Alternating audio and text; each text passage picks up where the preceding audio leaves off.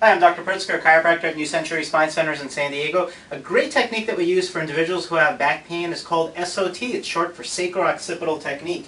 And for this technique, we use these special blocks, and these blocks are positioned in certain areas of the spine, and they can lift the pelvis. We can help leg length discrepancies. We can help with low back pain. It's a really great technique to use, especially for individuals who don't like the typical cracking and popping sounds from a chiropractic adjustment. So this is one of those techniques. Another one that we use is known as activator technique, and that's just another mechanism that we can use to adjust the spine, whether it's for back pain, whether it's for leg pain, whether it's for leg length discrepancies. If you want to get some more information about sacro-occipital technique and activator methods technique, just visit www.backcaretreatment.com.